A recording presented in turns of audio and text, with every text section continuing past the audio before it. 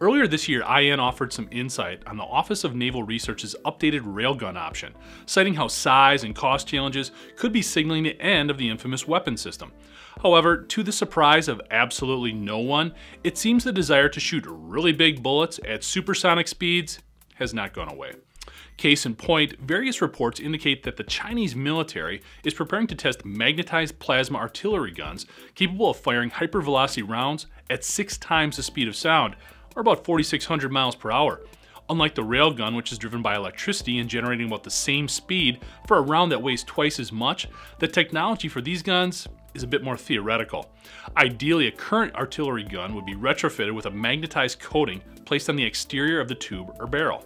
Working with this magnetic material on the outside, a magnetic field is created via a magnetic field generator placed on the inside. The magnetic field combines with the heat and pressure generated by launching the round to ionize the gas that's present, turning it into plasma. This plasma forms a thin, magnetized layer along the inner wall of the barrel. Ideally, this plasma decreases friction enough to double the range of current weapon systems without melting the artillery piece. If the science works out, this technology could be used on current naval guns, tanks, and tracked artillery systems. The extended range of these guns comes in a bit shorter than the 100-mile reach of the railgun, as it hopes to be effective from just over 60 miles out.